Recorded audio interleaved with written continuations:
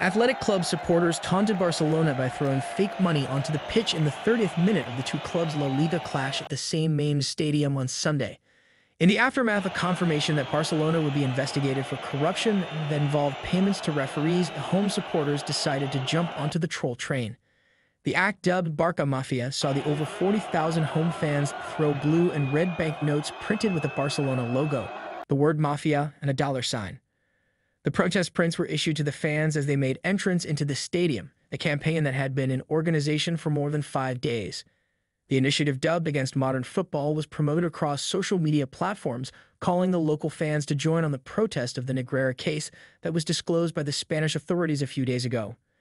Barcelona are being investigated for payments they made to the vice president of the Technical Committee of Referees, CTA, Jose Maria Enrique Negreira. The Blaugrana are said to have paid a staggering $7.8 million to Negreira between 2001 and 2018, an allegation that has been refuted by the current club president, Juan Laporta.